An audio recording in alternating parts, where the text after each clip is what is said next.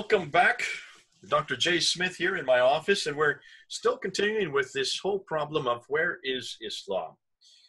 Where is Waldo? Where is Muhammad? Where is Islam? Where is the Quran? Where is Mecca? Now we're looking at the inscriptions to try to help us with this problem, this dilemma. And I've brought on board Mel from Sneakers Corner. You know his YouTube site. Go up on it. He's been introducing new material all the time. And he wants to look at these rock inscriptions. Now, I've always been skeptical of rock inscriptions, and you'll see why as we go through this, because for me, I don't know how you can date rock inscriptions. And one of the first questions I'm going to ask Mel is that very thing. So Mel, welcome. Thanks for coming on board. Great to be back, yeah. Now, you've got some inscriptions you're going to be introducing to us. These are inscriptions that you have put together from a book that, in fact, let me just let you introduce it. Go and tell us about these inscriptions.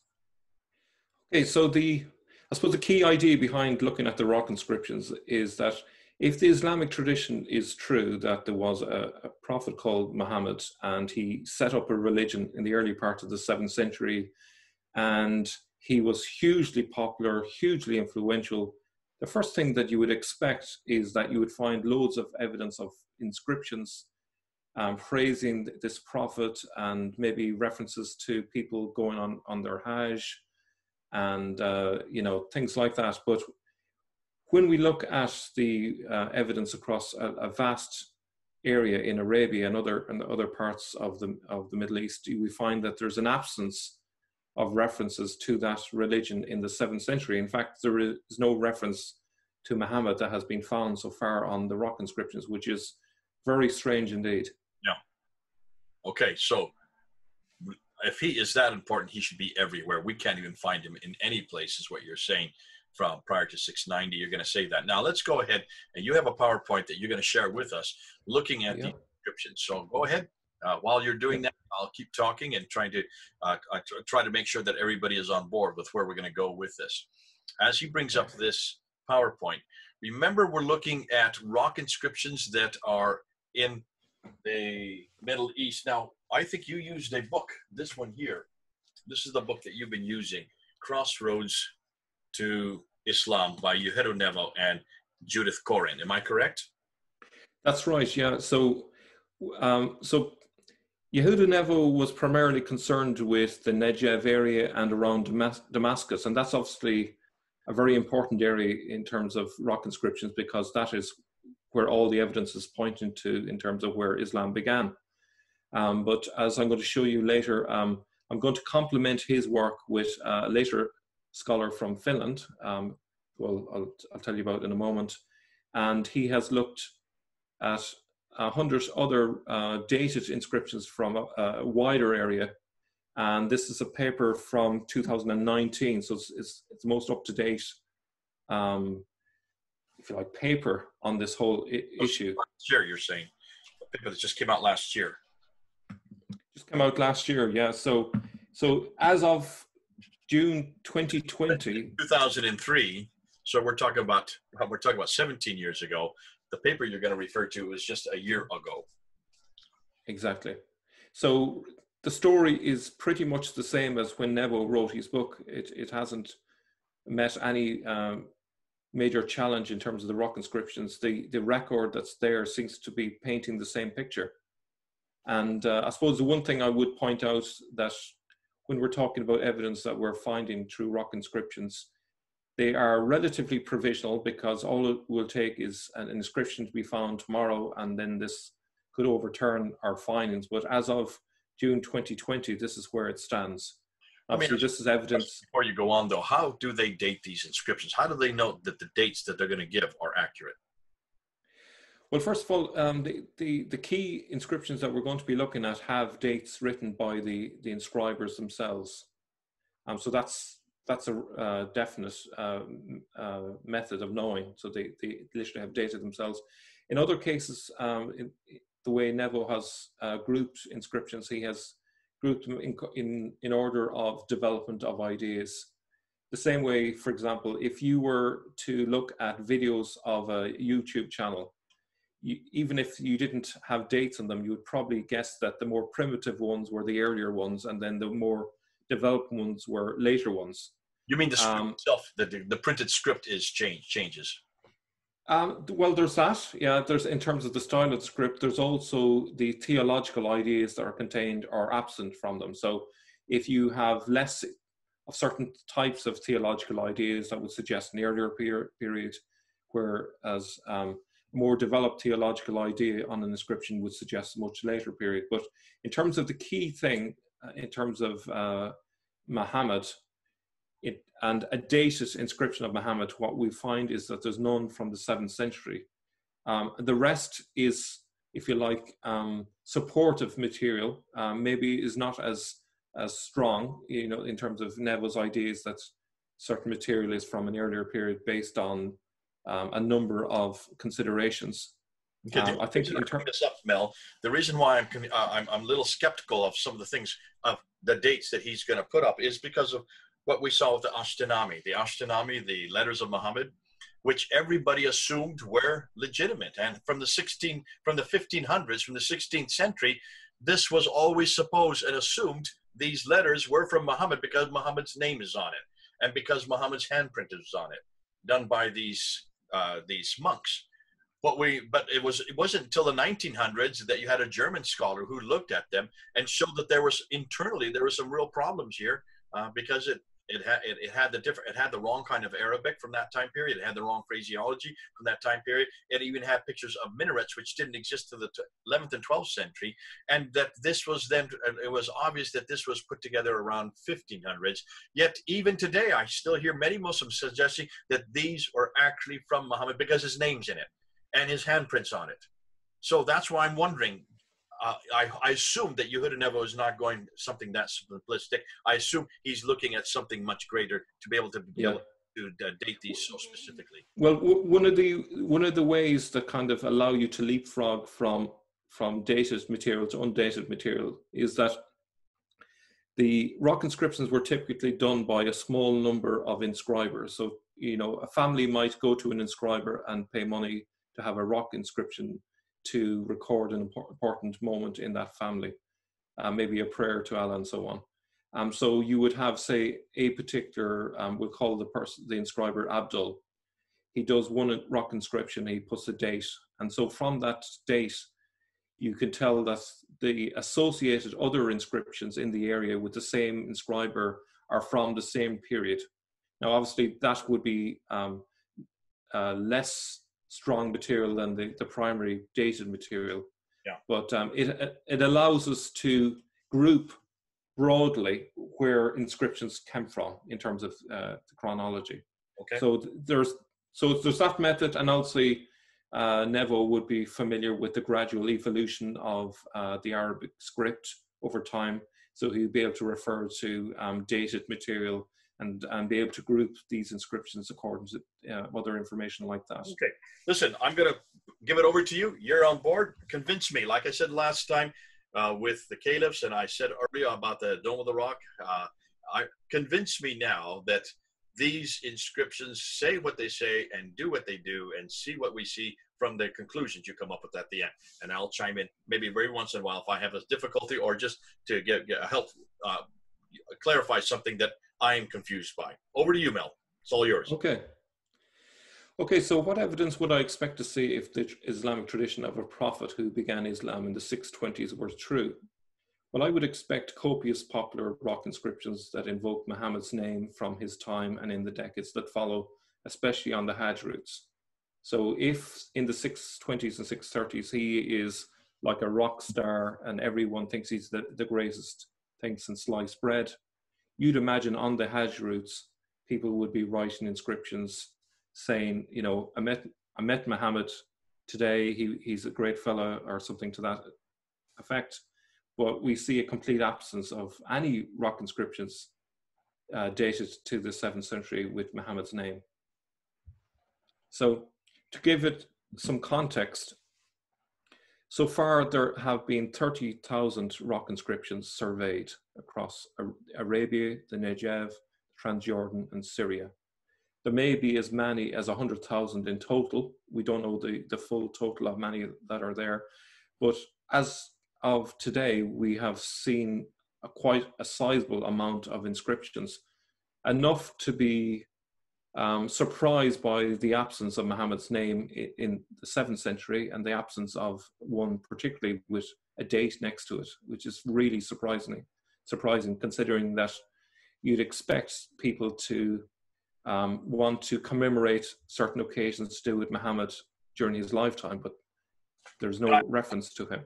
Is there any references in these 30,000 to Mecca? Any reference to people called Muslims? Any reference to religion called Islam? And any reference to a book called the Quran? I can't answer that question. That's the short answer to it. I've taken a very narrow focus here.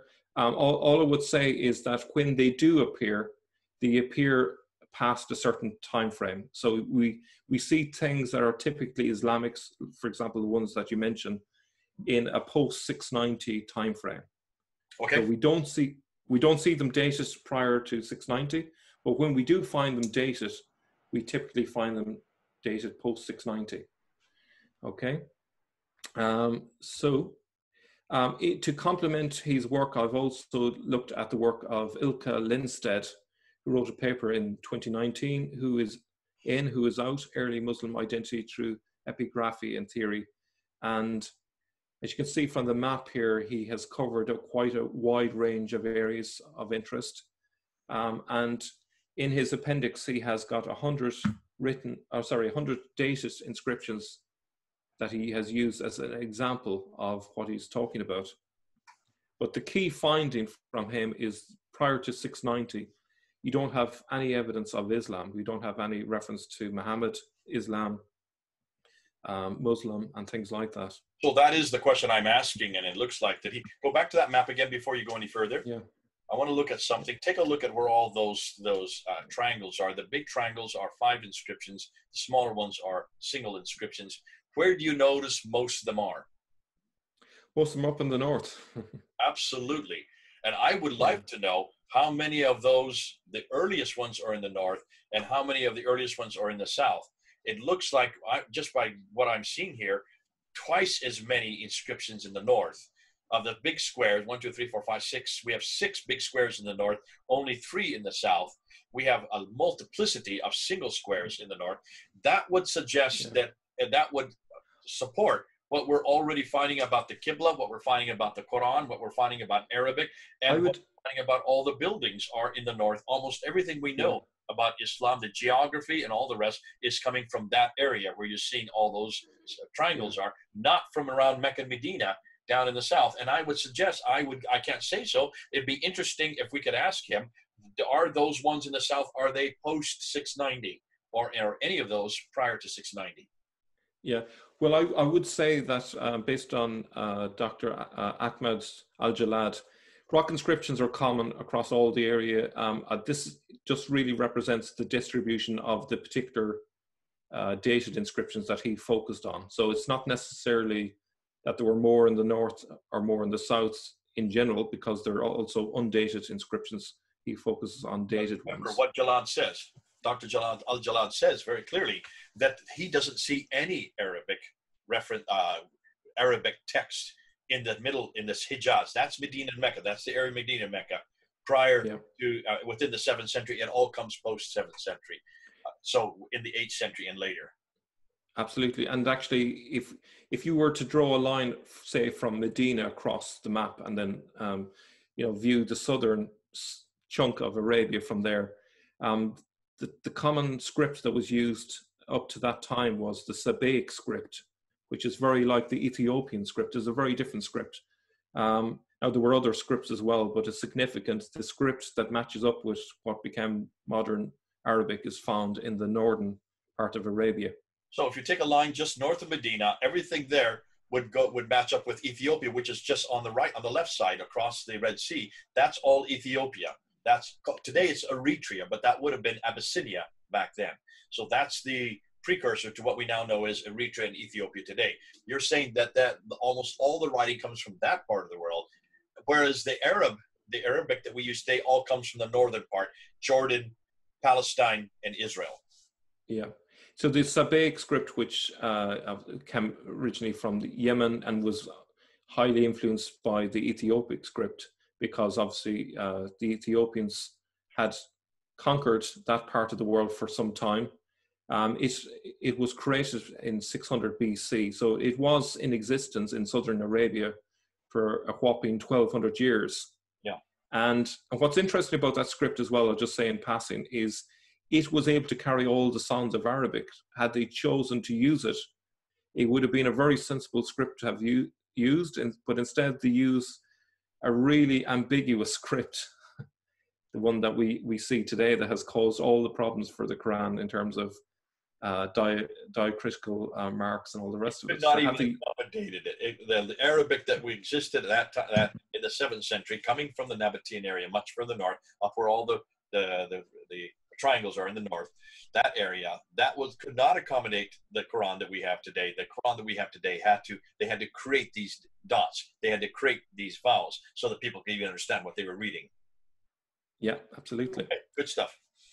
So Ilka Lindstedt, he gives 100 representative examples of dated rock inscriptions between the years 640 to 740, and divides them up between pre-690 and post-690. So the key points that he's making is what that tells us about what was happening on the ground.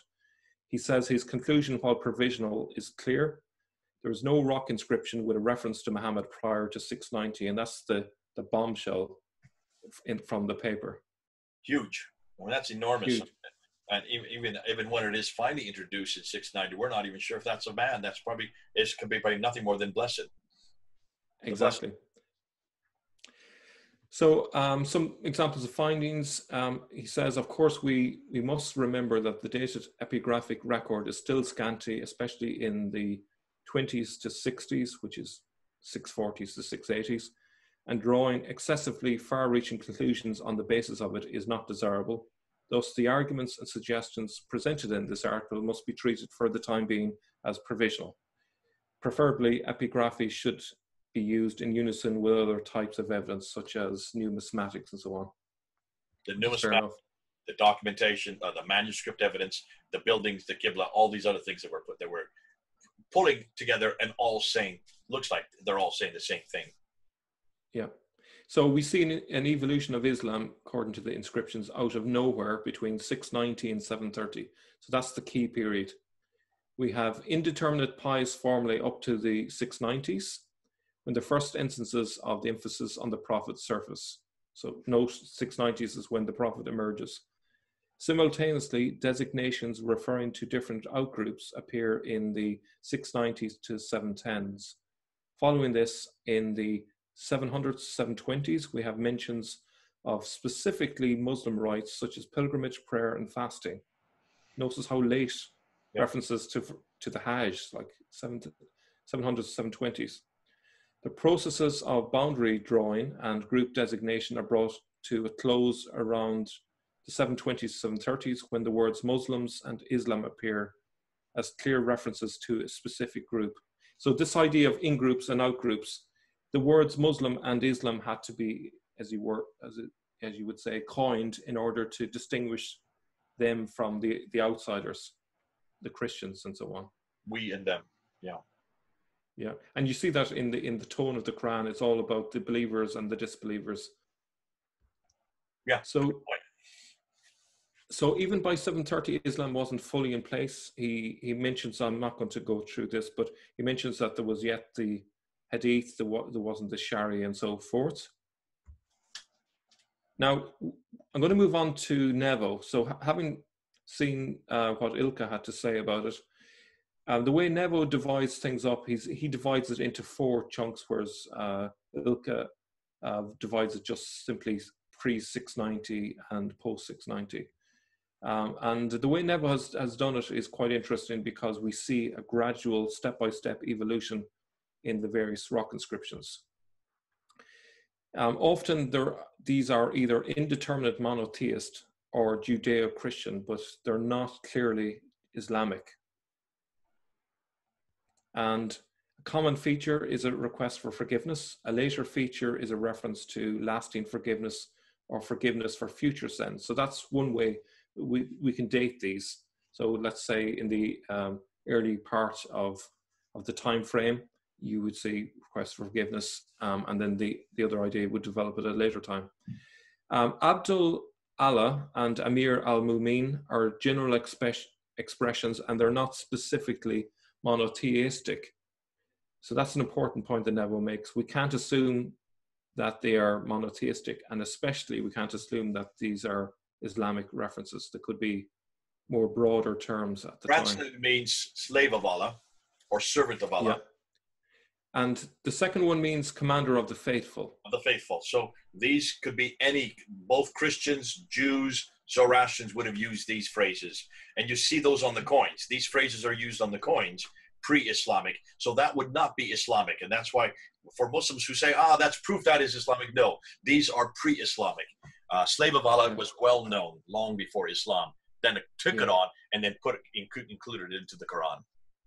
Yeah, and in fact, when Muawiyah used Amir al-Mu'minin, it was part of the believer movement where there were Jews and Christians and various other Arab sects all together, all sharing a monotheistic. Fire altar on the backside of the very coin where he has Amir al-Mu'min. On the backside is a fire altar.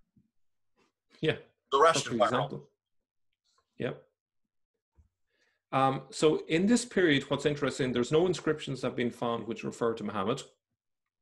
And notice the date as far as late as 704. There's no reference to Ba'ath, which refers to resurrection. And Hash, I think you pronounce it with a H there, Hasher or Hasher. Hash is what Murad said. So that refers to Judgment Day. So key theological ideas are absent in those basic texts.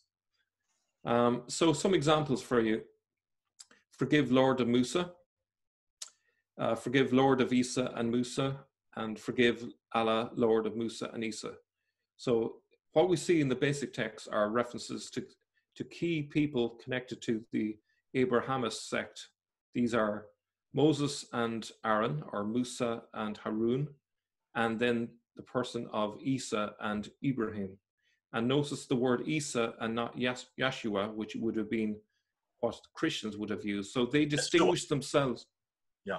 Yeshua is the Christian reference for Jesus. Isa would be, in this case, the non-Christian. But which one are you referring? Which sect are you referring to at this time? Well, this is kind of cutting edge. This is something that Nevo has mentioned in his book, and it hasn't really caught on in the common consciousness, but I think he makes a really strong case for this group. They're called the Abrahamist sect, and they have essentially 90% of the beliefs that Islam eventually had, with Muhammad added as the cherry on the cake. But it existed for centuries. It's not anything new. And actually, I'm doing a video on my channel in a few days, which will explain further. So if you're interested in that, I looked at the history of that sect, and there's lots of references to it in the 3rd century and the 5th century and so on. So, and also interestingly, notice where Isa is found on the rock inscriptions. They are found in 36 locations in Northwest Arabia, Syria, and the Jordan, where you don't find. All further north, there hasn't been one Isa reference or inscription found in the Hijaz. Isn't that interesting? Wow, 600 miles further north. Absolutely. It's all coming to the same conclusion. It's all pointing to the same area. Absolutely. And in terms of this information, I actually got it through an intermediary from Dr. Ahmed Al-Jalad, who was kind enough to actually send us a map with those rock inscriptions where they're found in those locations. So yeah, so it's a good point, I think. So in addition to that, some more examples. Forgive my Lord and my God, the one who wrote this kitab, and the one who read it and then said, Amen, Lord of creation. So as you can see, no reference to Muhammad there. Yeah. We see something that looks very Islamic, but actually notice there's no reference to Muhammad again. in the name of Allah, the compassionate, the merciful Allah, forgive so-and-so his transgressions, the earlier ones and the later. That's the Bismillah right there. That's in the chapter 1 of the Fatiha. The first chapter, the first verse of the first chapter, Bismillah al-Rahman al-Rahim, is right there up until before forgive. So I would argue that what has happened is these formula are all over the rock inscriptions, and they have literally just lifted them from the rock inscriptions and used them when they were writing the Dome of the Rock inscriptions and also the later Quran. So these are very common. Everything's being borrowed to create this book. What then is Absolutely. unique? What is really, can we say, has been eternal? If it's all lifted from other sources, as we're seeing, looks like more and more of the Quran is nothing more than borrowings. Absolutely.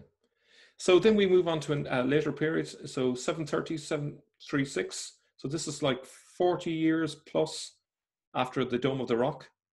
And it's denoted by Nevo as Mohammedan, which means that it indicates some sort of cult of Muhammad, but it's not fully Islamic in the sense that a lot of the Islamic theology is absent. So if I give you, this is quite a long example, but you can see some of the formula like the Bismillah there.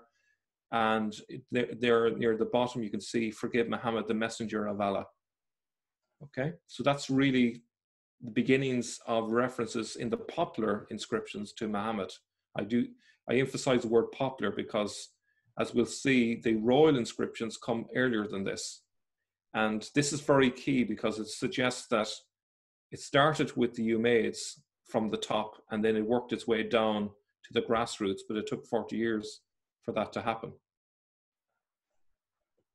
Now, if we just carry on, some more examples. Amen, Lord of Muhammad and Ibrahim. So we see Muhammad has joined the pantheon of great people in 736, very late, over 100 years after when you'd expect him to be in a rock inscription. This is where Muhammad the man now takes shape. Absolutely, yeah. And we also have prophet. Okay.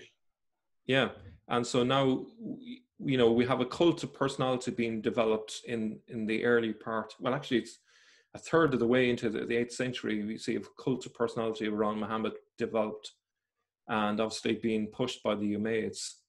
Can I say something about this? Because remember in our previous video that you and I and Murad did, when we looked at the Dome of the Rock inscriptions, those Dome of the Rock inscriptions written in 691, in every case where Muhammad's name there, it could be blessed, the blessed one, the messenger, the blessed messenger.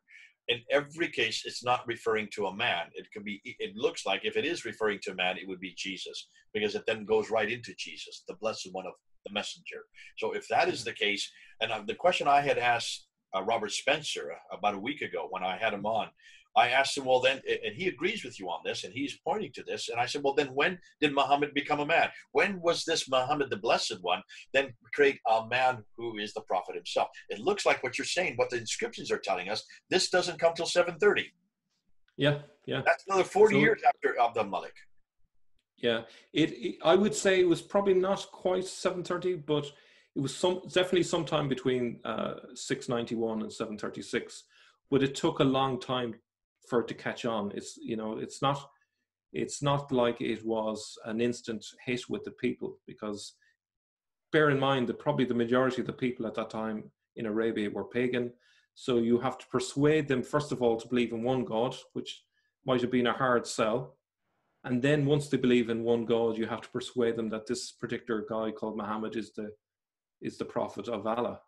So it took 40 years for them to get that ingrained amongst at least some of the people. Okay, so you're definitively saying that you're going on record June 2020. You're agreeing with Robert Spencer, because he emailed me. When I asked him this to his face, I said, I want you to give me the date.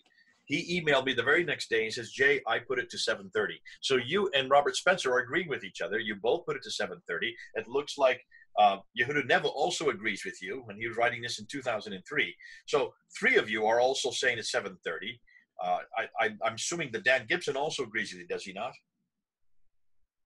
I couldn't speak for him, but it's interesting that all 3 of us have kind of drawn the same conclusion based on the evidence. So I would certainly agree there on that. And none of the three of you are working together. You don't even know each other. You know of each other, but you've not met each other. And yet you're all coming to the conclusion by looking at the evidence that's on the ground. Something we've always said over and over again. What does the evidence say? Not what did the tradition say. I want to know what the evidence say. I want you to show me when Muhammad became a prophet. When was Muhammad finally chosen? It looks like what you're telling me today, it's at 730 AD. Yeah. Between 730 and 736. Yeah. And also, I'm still also get me okay. I need to work harder on that. Well, if you look at the second inscription there, it says he asked Allah for Al-Jannah by his love. Notice the reference to Allah's love. Can you give me any verse in the Quran where there's a reference to Allah's love? No, and we brought this up with the Dome of the Rock inscriptions. This is actually a biblical reference. This idea of God being loving, God as giving love to someone and pouring on that is only coming out of the Judeo-Christian environment. So that would suggest to me that in terms of the final Quran that we have, they may have had references to Allah's love in earlier versions, but they obviously got rid of that because that didn't fit in with the rest of what the Quran was trying to say. Obviously, they still kept references to Allah's mercy and compassion and that, but specifically love is not there. And it might be to do with the ideology that they're trying to push, for example, as what you find in Surah 9, where there's a strong emphasis on fighting the unbeliever and so on. No? Well done. Okay, this is good. Thank you. Okay, so we move on to a third stage that Neville refers to, which is late 8th century, 776 to 787. And here you can see in the reference, there is a clear reference to the Shahada, but it's a different Shahada to what we know more recently. There is no God but Allah alone. He has no companion, and also that Muhammad is his servant and messenger. So you see how it's a three-part Shahada. It's a three-part Shahada, and it's very similar to the one we have in the Dome of the Rock on the inner ambulatories. There's no God but Allah. La ilaha illallah. There it is. He is not no companion. That is not in the Shahada today. Also, that Muhammad is a servant. That is in the Shahada. So it's taken out today we've taken out he has no associates or he has no companion and put the two together. But according to this inscription, which supports what we see on the inner ambulatories there in the Dome of the Rock, built in 691, that idea of companion or associate, as you want to call that was something that has now been eradicated or evicted or edited out of into the Quran that we have today. Yeah, so the Muslims today are not following the same Shahada as what they followed in the 8th century. Maybe the Quran is written after this time. Could be.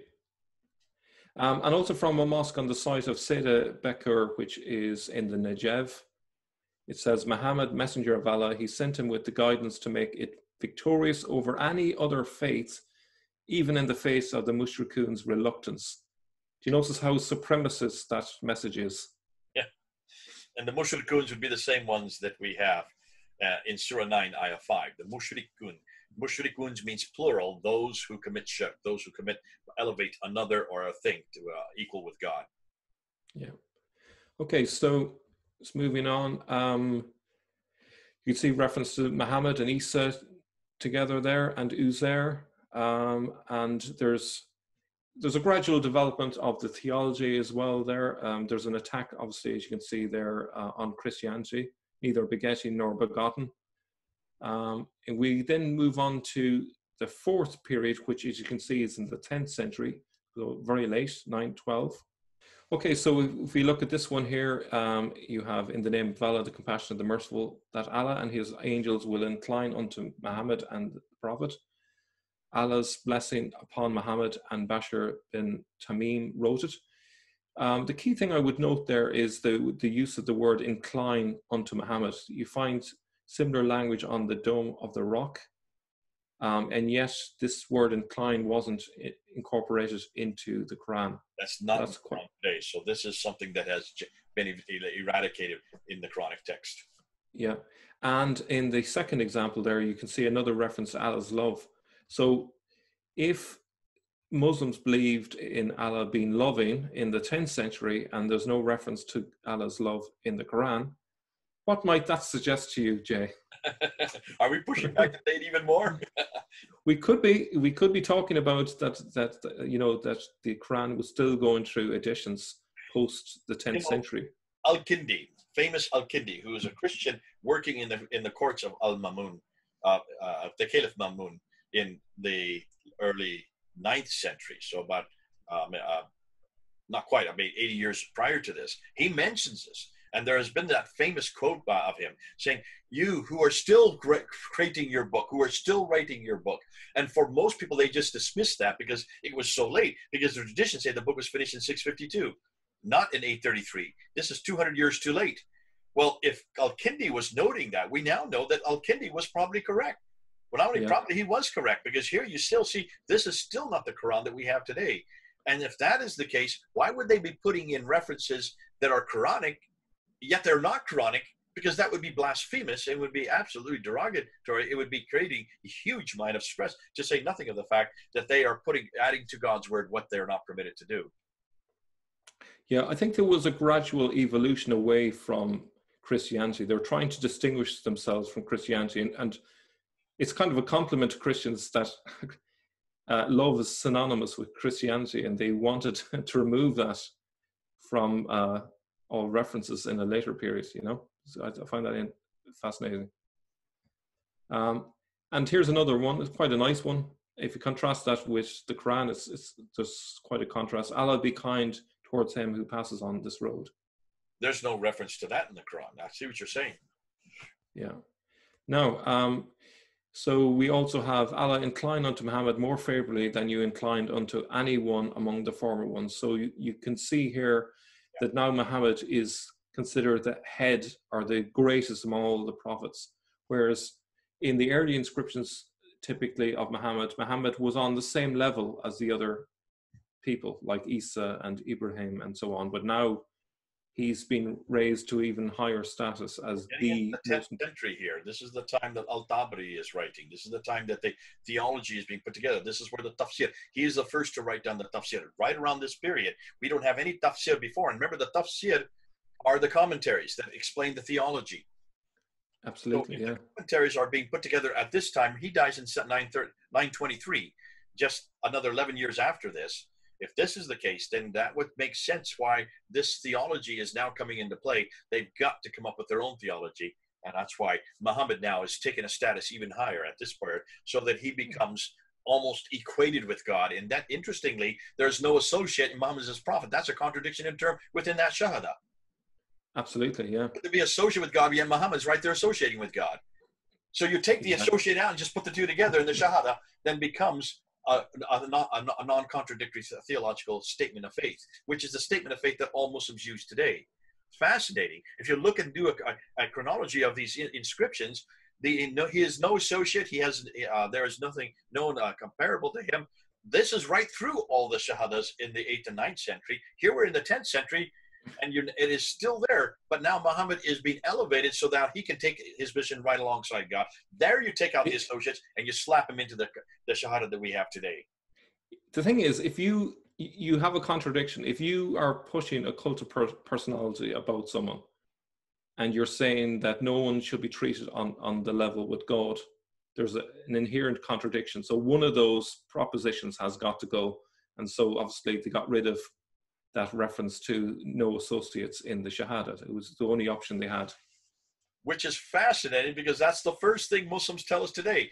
You have equated Jesus with God. And we have said, no, you have equated Muhammad with God, because you've taken out the restriction against him being an associate with God and then slapped him next to God in your Shahada, which you say everywhere you go, every time you go and every time you do the prayers, you start with start with the Bismillah, but you start with this. This is the statement of faith that you must say when you enter Mecca. This is the statement of faith that you must say when you convert to Islam. This is the statement of faith that you must say to prove that you are a Muslim. Yeah. So in this last one here, I'll just make a quick point. You can see here there's now a development of Islamic theology, the idea of belief in the afterlife and the resurrection, whereas we saw back in the basic text, we find an absence of references to that. So we can see a gradual evolution over this time frame, which really contradicts the Islamic tradition, which says that everything was all packaged and done by 632. It clearly wasn't. No, this is 300 years later, and it's still not done. Now, these next few slides, I'm going to be looking at the royal inscriptions as opposed to the popular inscriptions. And this tells its own story because it gives us a kind of a sense of cause and effect. So which came first, the popular beliefs about Muhammad or the royal propaganda? And I would argue the royal propaganda came first. So I'm just going to take some examples here just to give you an idea. So you can see on the map there, Taif or Taif, a place close to Mecca. This is from 678. It's a Muawiyah inscription. Now, considering the date 678 and its close proximity to Mecca, it surely would have a reference to either Mecca or Muhammad at that time, you'd expect. But here's what it says. This is the dam belonging to the servant of God, Muawiyah, commander of the faithful. Abdallah bin Saksir built it with God's permission in the year 58. Allah forgive the servant of God, Muawiyah, commander of the faithful, confirm him in his position and help him. Who's absent from this inscription? I would argue that Muhammad is absent from the inscription, and it's peculiar that there is no reference to nearby Mecca. So we can see here as far back as 678, or actually as far past the 632, maybe put it that way, quite late, there's still no reference to Muhammad, even in the royal inscriptions. In fact, if you notice there, it refers to commander of the faithful twice, and yet Muhammad gets no mention. So it's odd. If everything that the Islamic tradition says about Muhammad is true, you'd expect even just a brief reference to Muhammad, but there's none. But if we turn to the 690s, notice who gets God's love be upon him. The servant of God, Abdul al-Malik, commander of the faithful, God's love be upon him, ordered to straighten this road and to make the milestones. It's very similar to the formula that's often used about Muhammad, peace be upon him. But yet here we have it first referred to Abdul al-Malik, which could be termed blasphemous, perhaps, I don't know. But that's interesting. So that is just before the Dome of the Rock inscriptions. Yeah, a year before. A year before. So if we then turn to the Dome of the Rock inscriptions, which we have seen earlier, we now suddenly see Muhammad introduced to the world. And there is the Shahada and so on. So 692 is when you first see the rock inscription. So notice how late in the popular inscriptions we saw a reference to Muhammad as late as the 730s, and how early in relative to that the official line was being presented to the world. You see the point? So 40 years before the popular inscriptions, you have the Umayyads pushing out the Mohammedan propaganda.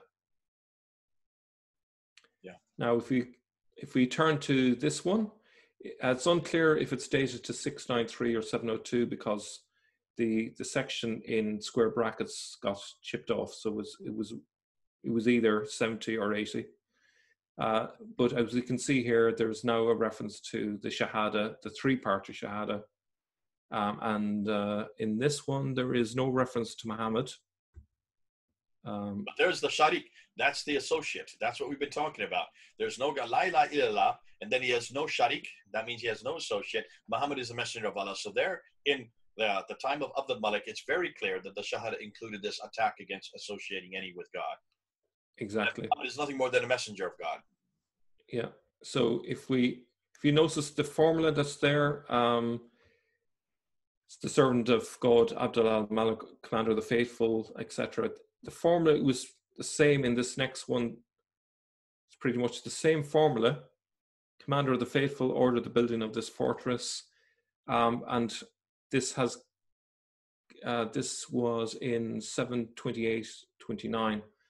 Now, because of these road inscriptions and fortress inscriptions, the people are beginning to see references to the Shahada as they're walking around the place. And then people are picking up on these ideas and then doing the same, copying their leaders. So it's, you notice it's coming from the top down. It's not a grassroots movement at all. We're seeing it a state-sponsored religion at work here in the rock inscriptions. Very fascinating. So we move on then finally to the Masjid al-Harim inscription. So the Masjid al-Harim is the reference that is found in the Quran to the holy place associated supposedly with Muhammad. And on that rock inscription, I'm not going to read it all to you, but if you look at the bottom, it says, this was written in the year the Masjid al-Haram was built in the 78th year, which equates to 698 AD. Wow. So I don't know if people... The place of bowing, the forbidden place where you bow, which is what the Kaaba is today, known as the Kaaba. Yeah. That square or that rectangular building there, the center of Mecca. Okay, but this is saying 698. It was built in 98, and it doesn't say rebuilt. That's what's interesting. And I've looked at an Islamic website which actually put in square brackets rebuilt, as if it does say rebuilt, but it doesn't. They do so that Islamic Awareness website, which is the largest website with all these inscriptions on it. And I know the guys who are in charge of that. It's housed there in Cambridge in the United Kingdom. You can see why they put rebuilt in back, is because you can't have it beginning to be built in 698. It cannot be that late. It has to have been there since time immemorial. I mean, remember, that's where Abraham went to rebuild it. That was rebuilding, and that's 1900 BC. That's where Muhammad was born in 570. And that's where he moved from in 622. And you cannot have it being, it has to be there while Muhammad is living. It was still there when Muhammad died in Medina in 632. So can you see the difficulty? They have to put the word rebuilt, but the word says built. That's the first time, 698. That's late in the 7th century. Ooh, this is actually very disturbing, and I can see why Islamic Awareness has to put it in parentheses. They really meant rebuilt here. No, they didn't. They meant built the first time. If you can imagine a book that was written in the 1800s, okay, let's say the early 1800s, would you expect it to refer to the Eiffel Tower? Well, you wouldn't, because the Eiffel Tower wasn't built yet. So the Quran refers to the Masjid al-Haram. And if it was built in 698, then surely the Quran must have been developed after 698. Absolutely. That's what it's saying to me. And that's just a plain reading. Okay, you could give a convoluted explanation. No, what really happened was it was rebuilt.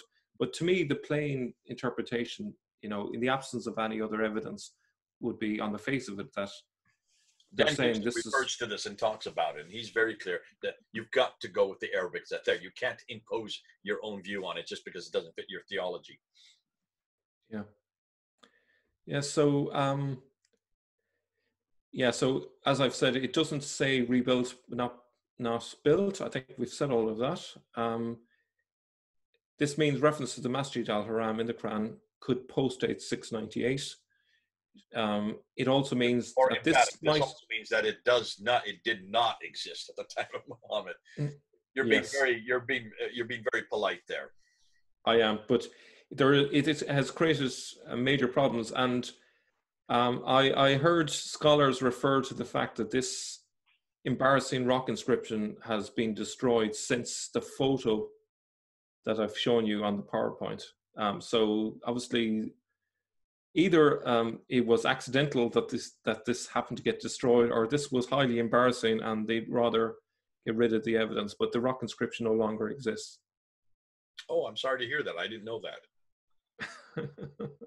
Well, if you don't know what it says, it's like what they're doing in Mecca. They're cementing in the entire place around the Kaaba, cementing it right up because they want to destroy any evidence that there is no history in that city.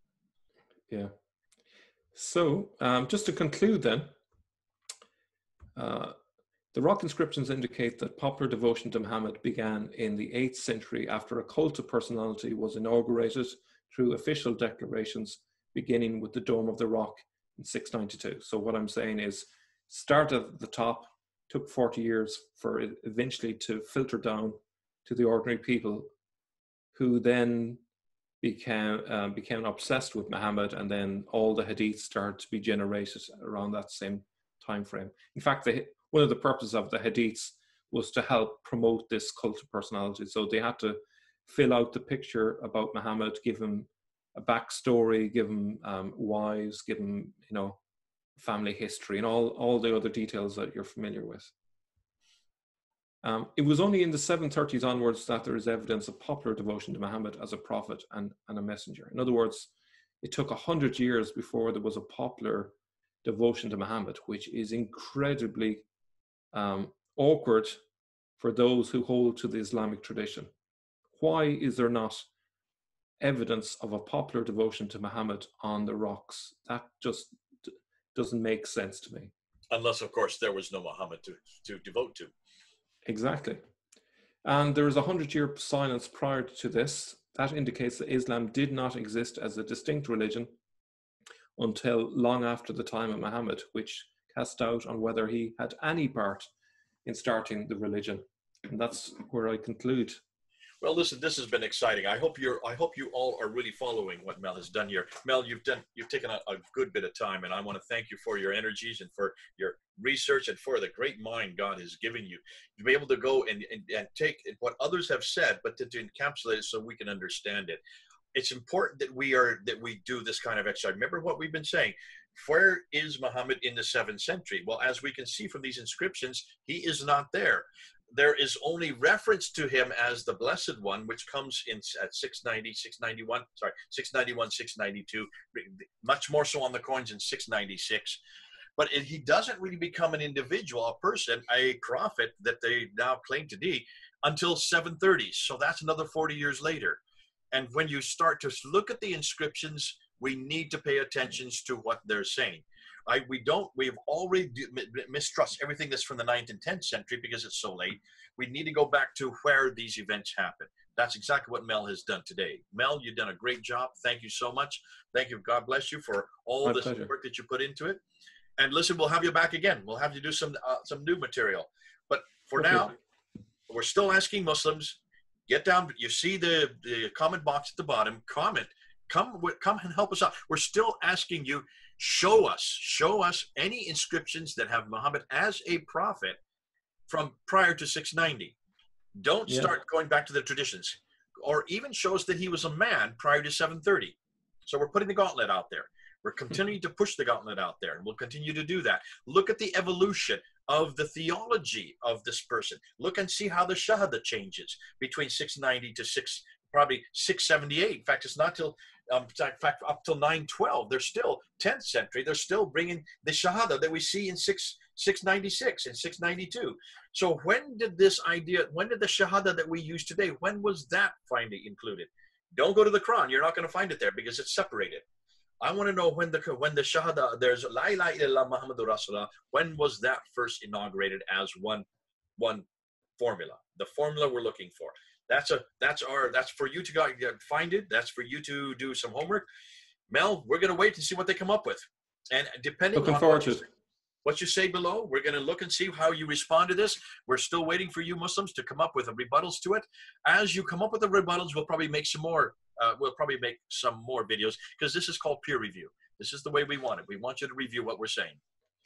If I may add to the challenge, I would be happy with one dated inscription prior to 690 anywhere in Arabia. That's all I'm asking. Just one. Give us one. Not the Blessed One, but the man Muhammad. We're looking for one inscription that's prior to 690. That's what we've done. Now listen, Al-Jalal has said he's looked at 30,000 of these, along with Yehud and Nevo. 30,000 out of a possible 100,000. Maybe the other 60,000 we might find it. Show us it. Give it to us. Bring it for us.